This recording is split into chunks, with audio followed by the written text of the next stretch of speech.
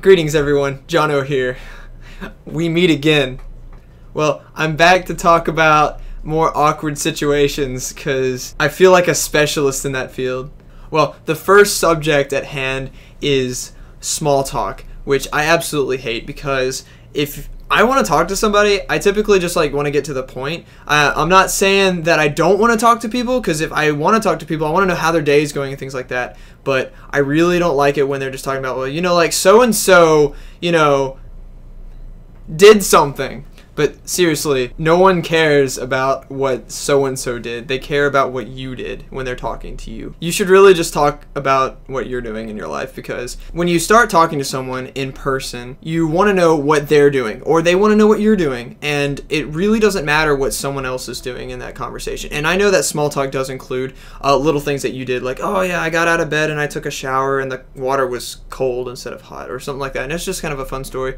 But overall, small talk can kind of take away from the essence of a really good conversation, which is something a little deeper, like homework. Homework's really important. I need to get my priorities straight. But seriously, there are just so many other things that you can talk about with friends, things that you share as far as interest goes, or hobbies. But I'm not telling you how to guide your conversations, but it's much better when you are more interested in what they are doing, or they're interested in what you're doing, than when you're trying to talk about things that are happening just that don't really matter, that's not going to change any of your perspectives in life. That's very important, that your conversations really draw you to be a good person. Another thing I wanted to talk about is mid-conversation, when you're just kind of discussing something with somebody and all of a sudden you both stop talking at the same time. And I know that this happens a lot, and then someone just wants to say, awkward?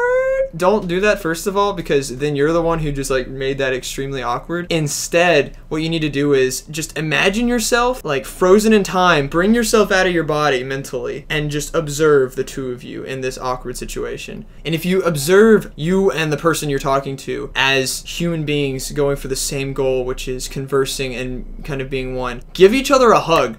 Just do it. It'll make you both feel so much better, and it'll take away from all awkwardness, and you will be buds. Yes!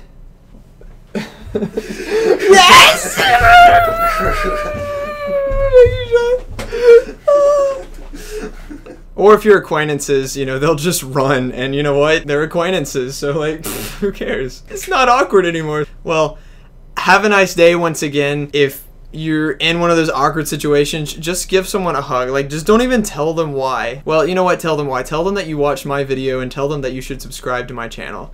But thank you very much for watching, and just have a wonderful day. Thanks.